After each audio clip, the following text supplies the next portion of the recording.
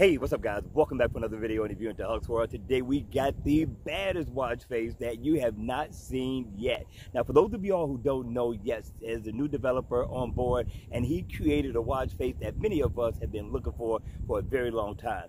The name of the watch face is called Simple Assistance or just Simple Premium. Now there's going to be two versions of this. This is the free version and also you can get the paid version, which is going to offer you a lot more.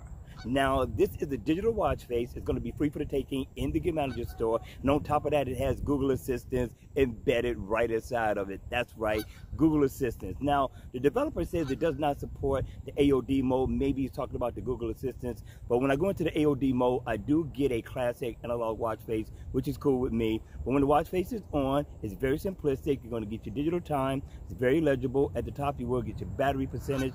Up under the digital time, you will get the day of the week and your date as well. Now, if you look down below, you are going to see the symbol for the Google Assistant, which it looks awesome to me. The fact that it's on a watch face is just superb, right? Now, all you got to do is single tap on this. It's going to take you right into it. You don't have to do nothing else. All you have to do is use your voice to ask Google Assistant whatever it is that you wanted to do, and you're in. I know this is just the beginning. The developers who created the Google Assistants are still working on a lot of the commands, so it's a lot that it doesn't do. So for those of you all who want to download this, I'm quite sure it works on the Gear 3 as well as the Galaxy Watch, and also I believe it works on the Gear Sport. But I will leave a link in the description where you can go get the how to download the Google Assistant onto your smartwatch. All right, you all, that's going to be it for this review. I thought the developer did a beautiful job. And for all the other developers, please, whatever you do, take heed to this. We would love to see Google Assistant embedded in many other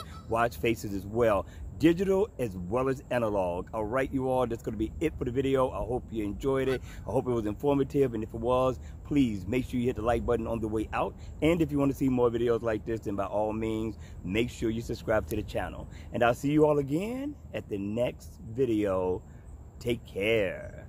Peace.